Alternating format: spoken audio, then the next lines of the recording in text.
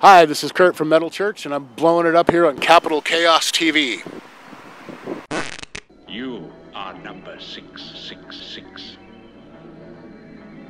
And finally, do you have any memories of playing New Year's Eve here in 1985 Absolutely, with right up the Metallica road, right up the road. Exodus? Any crazy stuff from there you care to share that you can remember? Oh, I mean, we just came down for the one show, and that was the New Year's Eve. Megadeth opened for us because they were just starting at the time, and playing with Exodus and Metallica. Metallica was just ready to put out Master of Puppets. It hadn't been out yet, and that was like one of the moments where we really knew we were part of something, you know, where that kind of vibe I don't think happens anymore, because whatever kind of music you're into is all in your computer. There's no galvanizing scene or galvanizing sound for this generation now.